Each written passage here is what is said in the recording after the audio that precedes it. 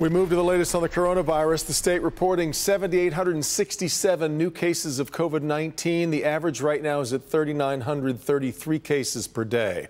Sadly, we've lost 142 Michiganders, more Michiganders to the virus. That includes 66 from a review of vital records. Now, as the Pfizer vaccine for kids ages 5 to 11 moves closer to being authorized, a lot of parents, understandably, have a lot of questions. Seems like parents of 11-year-olds in particular have a very practical question. So we bring in Dr. Frank McGeorge with the answer here many people are looking for. This is that sort of wedge age, kind of between two protocols, Doc. That's exactly right, Devin. You know, the most common question that I've received in the last week is essentially, if my child is 11 right now, but will be 12 soon, should I get them vaccinated right away at the lower dose for 5 to 11-year-olds, or wait so they can get the higher dose vaccine when they turn 12? Well, here is some insight from yesterday's FDA advisory panel meeting with the question being asked by Dr. Paul Offit.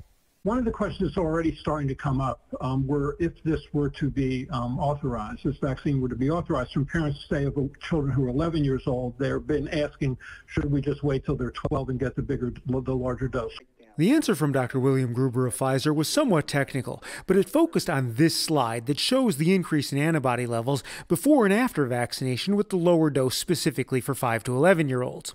You can see that the increase in antibody levels in 5 to 6-year-olds was the same as the increase seen in 9 to 11-year-olds.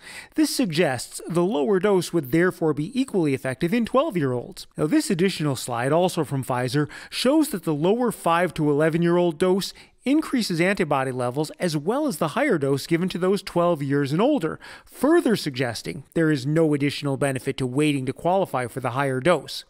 Now, that's the long technical answer. The simple bottom line is that there is no reason to wait to get the vaccine if a child is about to turn 12. Either dose will be just as effective in a 12-year-old.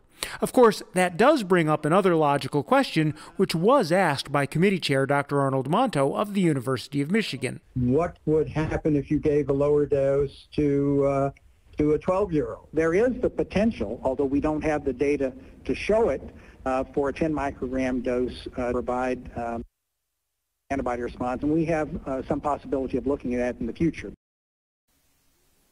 Now, in reality, you're going to be given whichever dose is recommended based on your child's age, but one potential benefit to getting the lower dose is that it appears to offer the best balance between generating antibodies while potentially reducing side effects with the lower dose. Frank, do we know why 12 is the dividing line? Some have wondered if it would make more sense if it was weight-based instead of age-based.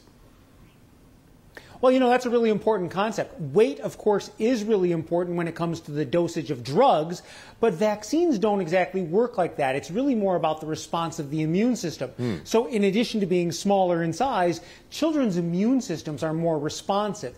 Now, that does start to change as kids enter puberty and reach adulthood. Yeah. That dividing line at 12 is somewhat arbitrary, but you've got to put it somewhere, and 12 is roughly about puberty. Where it is at the moment. All right, Doc. All right,